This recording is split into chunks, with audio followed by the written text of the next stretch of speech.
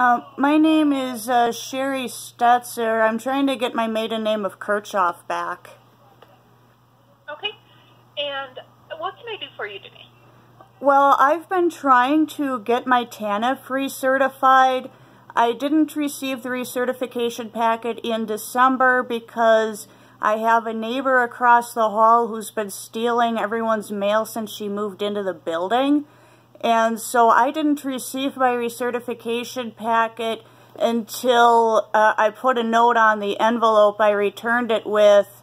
I think it was Friday the 15th of January.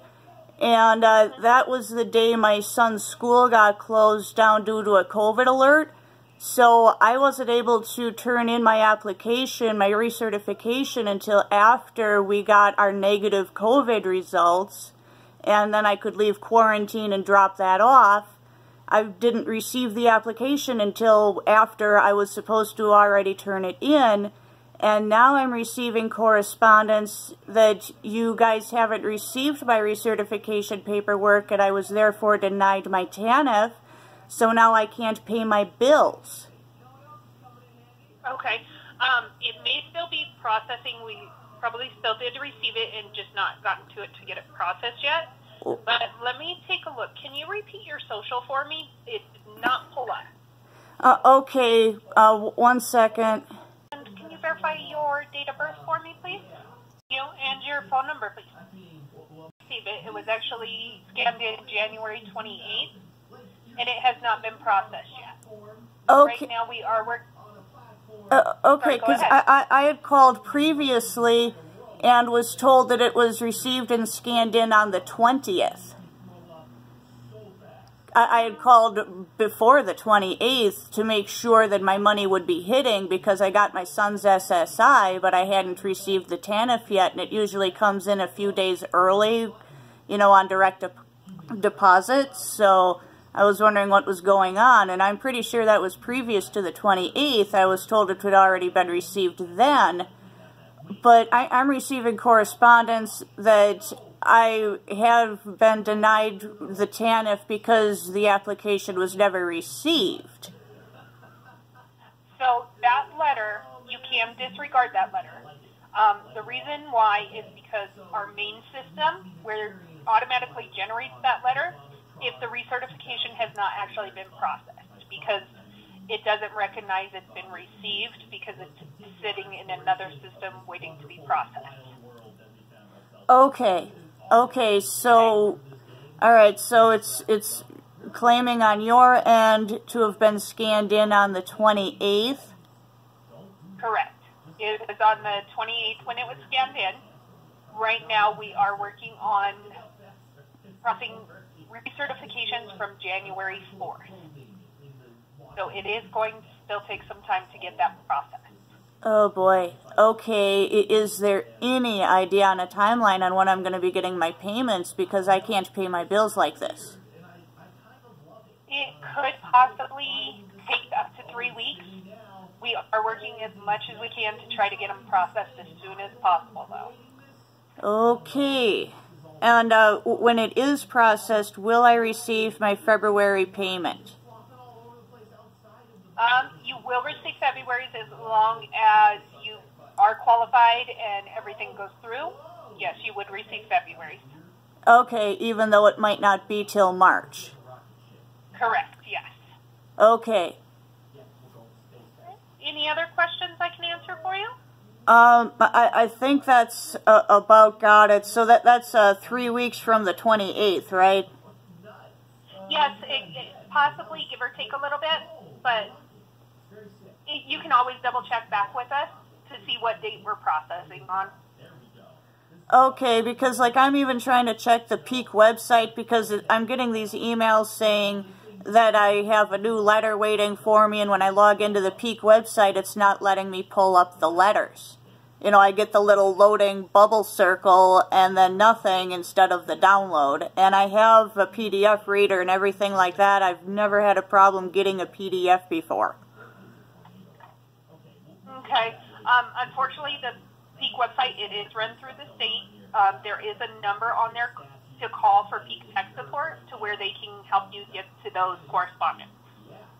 Okay. All right. And the only other thing I need to know is, can there, what is my food stamps amount, and is there any COVID addition to that? Because, like, I have to brown bag my son's lunches to school because he's in a special needs clinic. He's not in a school, so he doesn't do free or reduced lunch. So when food stamps run out, I need to pay cash to get him food, and I don't have cash this month because the meth head across the hall likes to steal my mail. So right now, what you did receive, the 320, you will receive an additional amount. However, those will not be received until your recertification is processed. Oh, no, actually, I apologize. It looks like they did give you all of it. Give me 1 second here. Let me check your EBT card. Okay, because I did just receive the recertification for food stamps, and we're on COVID quarantine again because my son came home from school with the sniffles, so I'm awaiting COVID test results from this morning. So I'll be able to get that recertification in as soon as we're cleared again. Okay. And here.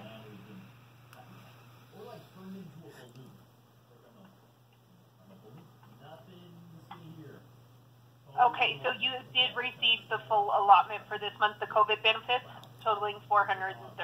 Okay, because I didn't. Those are on your card. Okay, because I don't. I'm pretty sure I didn't receive that last month, so I was really tight last month, and then receiving no cash this month, I'm kind of freaking out a little. So last month, let me see here. You did receive last month as well. 320. That was actually issued on February 1st. Is not what's authorized for the additional amount, and then. Oh. Your 110 was your normal amount. Okay, I haven't been to the grocery store this month yet because I only had a couple bucks left. I didn't want to blow it. Okay, so that's been added since. Right now, your balance is $1,069.95. Oh, good grief! Well, yeah. Sweet then. Okay. Yes.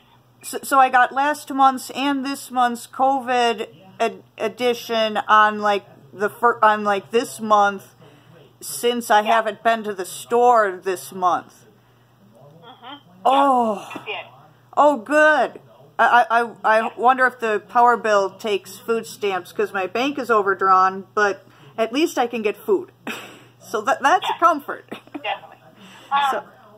Did you take your electric bill? Well, that was the word that popped out. The utilities are covered with the rent, okay. But what I've got is phone, car insurance, and all that. My Chase Bank is $150 overdrawn because I didn't get my TANF, and my bills come out of my TANF account. So. Gotcha. Okay. If you do need other resources also for help with seeing if they can help you pay any of those. While we're working on getting them processed, you can reach out to 211 for United Way. Let them know the situation. They have a lot of resources available. Sweet. Okay. Cool. I'll be honest with you. I wasn't sure United Way was anything outside of Wisconsin. So that's a nationwide thing, huh? It is. Yes, it sure is.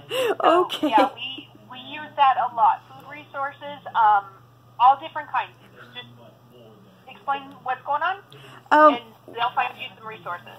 Cool. Thank you very much. Yeah, absolutely. Any other questions? Nope, that's got it. Do you suppose I could do a contactless grocery thing at Walmart without putting anyone at risk? Because I'm out of a few things. You know what? Actually, you can't. Because my mom's been on quarantine. And she had to do that. So, yes, you sure can. You download their grocery app, the Walmart grocery app, and you can do your order, and then when you submit it, you can pay with your EBT card, and then they'll do curbside where they come and put it in your car. Wonderful. Okay, that's huge, because there's things my son's been needing, and I've been having to explain to his teachers, well, we can't really get that until maybe next week.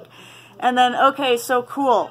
I can get groceries, and then when we're cleared and I can take my son back to school, I can actually feed him properly. Like, he's got meals, but he doesn't have his favorite meals. And you know how 5-year-olds are? Yes, sure do. Sure do. So, okay, well, thank you very much. Yes, absolutely. You're welcome. Thank you, and have a good day. You too. Take care. Bye. Thank you.